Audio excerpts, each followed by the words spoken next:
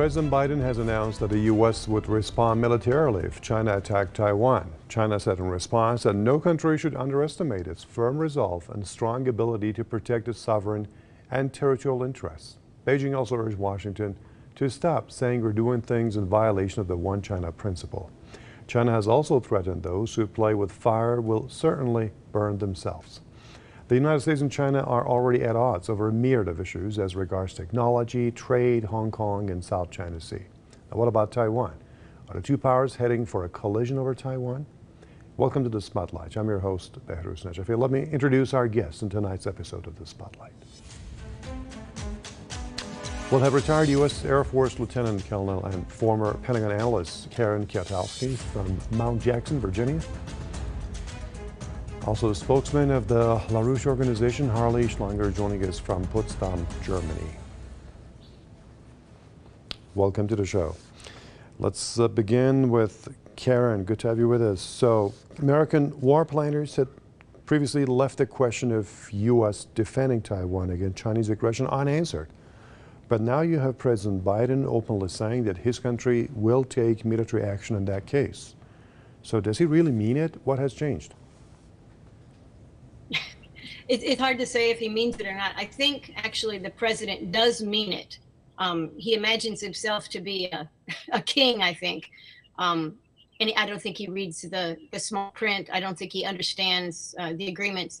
He is a person who likes to use threatening language, and he uses it. Mm-hmm.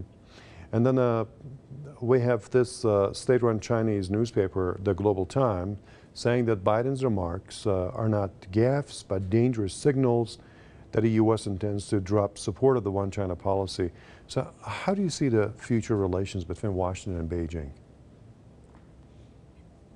The current relations aren't as good as they should be, and the future relations could very well get worse. And I think part of what Biden is indicating and why his staff is allowing him to indicate these things is to actually create a kind of ambiguity beyond the normal support of One China policy, but an ambiguity on the use of military force. And the question was asked of the president this time. This is the third time in 9 months that he has made such a statement about coming to the full defense of Taiwan.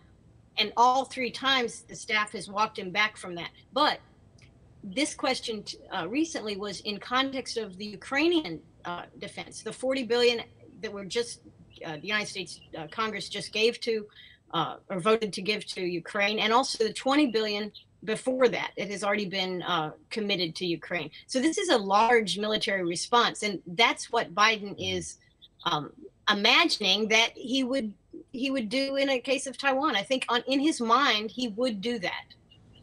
Okay. Now Harley's also joining us from Germany. Harley, good to have you with us. So this state-owned paper, the Global Times in China, is saying that China-U.S. relationship is like Titanic and it's heading for an iceberg. I wonder if you agree with that. Oh, absolutely. And it's almost entirely the fault of the war party in the United States. We've seen an escalation of rhetoric regarding Russia in Ukraine, and now we're seeing the same thing in China. The intention after the withdrawal from Afghanistan was to carry out a pivot to Asia, which includes the Quad, which includes the idea of an Asian NATO, which included the AUKUS agreement, the Australia, UK, US nuclear sub-agreement. You have Admiral Richard, the chairman of STRATCOM, saying that the US is now more likely to use nuclear weapons than it had been in the past. There's an illusion that exists within the top advisors around Biden, which is that US military power is invincible. And I think they actually are working on war plans for limited nuclear war, preemptive strikes with Russia and China. And in our view, it's completely insane. But it is this view of the unipolar world that the US can dictate with its NATO allies, who really don't bring much to the table except for the British, who actually are part of the crafting of these plans. Mm-hmm. Harley, we had this reporter asking President Biden that the U.S. did not get involved in Ukraine militarily, What if Taiwan is attacked? And then Biden says, yes, the U.S. would take military action in that case. Now, this is while on his recent Asian trip, he signed agreements with a dozen countries to join the Indo-Pacific Economic Framework. So doesn't this send some kind of mixed signals? I mean, speaking of war, at the same time clinching trade deals in Asia, what's Washington's agenda in Asia? Well, first of all, no deals were actually signed. There are no agreements. It was an agreement to reach an agreement, the so-called Indo-Pacific Agreement. A number of the Asian nations are hesitant because they're watching what the U.S. is doing in Ukraine, where, look, I would say the U.S. is virtually a co-belligerent. The weapons that are being delivered have made a bit of a difference to help Ukraine, but more importantly, they're trying to bleed Russia. I think the same intention exists with China, but you have to realize the issue of trade is a phony issue. If the U.S. wanted more trade in Asia, it could join the Belt and Road Initiative. It's been invited to do that. What it's trying to do is contain China and stop China's aggressive commitment to infrastructure and development. And that's because the whole Western financial system depends on cheap labor and cheap raw resources from the poorer countries of the world. All right. Let's turn to Harley now. Harley, I want you to answer the same question, please. It's an important one. Let our viewers know your opinion about what Washington's true intention is and what's the plan for Asia. Well, the plan is to stop China. The intention is to make sure that you can continue favorable trade agreements for the United States. In other words, for global corporations from the United States to get cheap labor agreements, to get a supply chain from poorer Asian countries. But the Chinese, which used to do that, have changed. And that's a significant change. Now, the second significant change is the China-Russia agreement. The fact that China and Russia are agreeing not just on military, but on economic policy. You know, one of the important things, and I know many people in Iran know this, one of the important aspects shaping Western policy is the idea of preventing an alliance between Eurasian economic development and Europe. And this is what the Ukraine situation is about, and this is what the China situation is about.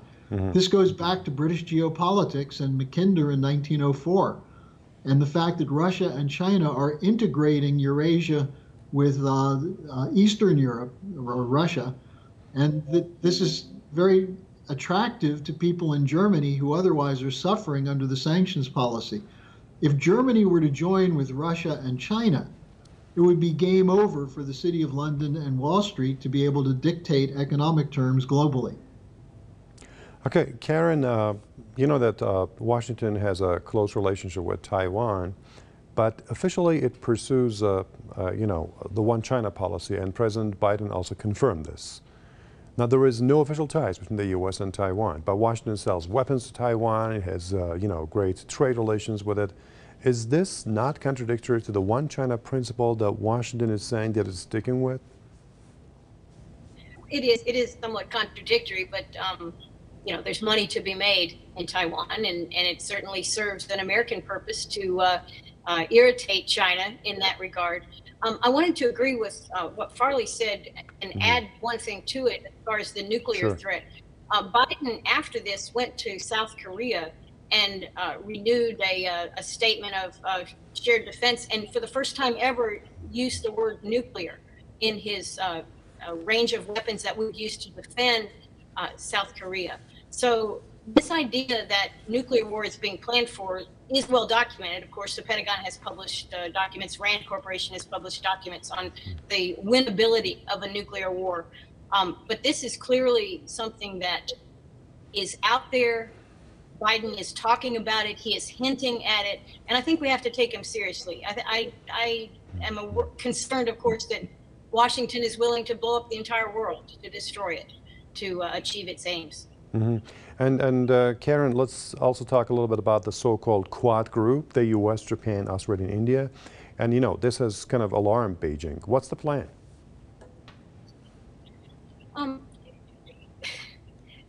I think, you know, the world is changing. We've got the multipolar power sharing future, which the United States is unwilling to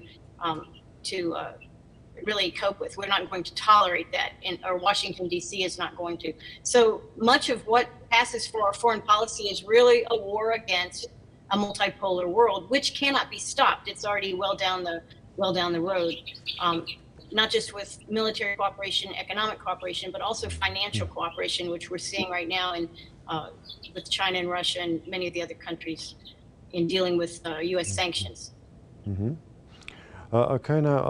Harley, Chinese President Xi Jinping has said that reunification between China and Taiwan is inevitable, and he refused to rule out the use of force. So what's the prospect like for the two countries? Well, I think the Chinese do not want to have a war over Taiwan. There were significant developments of improved trade relations, economic investment in Taiwan from China, mutual cooperation in artificial intelligence and other areas. But this, as Karen was saying, this irritates Washington, which seems to believe that all trade must flow from Washington and London, or from Wall Street and London. And the fact that China has become a major economic power is the real problem, because the unipolar world, which people in Washington swear loyalty to, is based on the idea that no other country can dictate terms of trade. And the idea of the Great Reset is an intention of putting all the power in the hands of central banks, which really represent private banks and private corporate cartels. And the idea that China can work with poorer countries, as in Africa, in South Asia, even in Latin America. There's in the Caribbean nations are opening ties with China, and the State Department is going crazy over this. So it really is the emergence of a multipolar world. It's unstoppable. The only thing they can do is blow it up. And I think that's why you're seeing a reaction, which I think from Washington is seen in many capitals as panic over losing the unipolar world, and over the fact that with inflation, with supply chain problems and other things, the Western economies are in terrible shape. Now let me put the same question to Karen. Karen, what do you see on the horizon for China and Taiwan? Would there be a war, or would there be reunification at any price, like President Xi Jinping is saying? I don't see reunification. I agree with Harley. I think between those two are to come together, to have trade. Even as China, despite some of the things we've seen with the COVID-19 response, even China is in some ways listening to its people more, that kind of thing. Being a more integrated democracy, it's not a democracy, but they listen to their people. So it's not even the stereotypical dictatorship or communist state anymore. That doesn't exist over there in that regard. So I think a peaceful coming together and a profitable coming together is down the road, but I think it'll take a lot of time. You're talking honestly generational. If you don't do it via war, you have to do it when the culture itself changes. And I think that culture is changing, but it's going to take time. And I'm sure the Chinese are willing to wait for that. And Harley, China and Russia conducted joint military drills today. It lasted 13 hours. Of course, they're saying that this is routine practice. So what signal does that send to Washington and its allies in Asia? Well, you know, I was talking to some people around the Pentagon recently, and they acknowledged that their whole plan for military confrontation was always based on the idea of either war with Russia or war with China, but not a two-front war. And this, of course, blows everything out of the water for them, because the idea that the United States would have to carry out operations in the Pacific and with Russia, it doesn't work. I mean, the United States had trouble maintaining forces and control in Afghanistan. So I think the problem that people in Washington have is that they tend to see things as military first. The February 4th meeting between Putin and Xi Jinping was primarily about economic integration, a coordination. And the military was secondary, but they knew that if they came closer together economically, it would provoke a reaction from the US and NATO against them. And so, of necessity, they have to be prepared militarily. But it's also clear that Washington's policies are driving much of the rest of the world into a distrust of the dollar and the US. The US just stole $30 billion from Russia. China is trying to figure out how to pull some of its investments in the United States out before it faces the same kind of problem. So in all of this, Washington is the problem. And I think unless something changes dramatically, and of course you have a bipartisan consensus on these policies in Washington, we may be in it for a long, long war. Okay, on that note, we come to the end of the show. Let me thank our guests. We had retired U.S. Air Force Lieutenant Colonel and former Pentagon analyst Karen Kwiatkowski from Mount Jackson, Virginia. Also spokesman of the LaRouche organization, Harley Schlanger, joined us from Potsdam, Germany. And thank you for watching this episode of The Spotlight. I've been your host, Behruz Najafi, and I'll see you next time.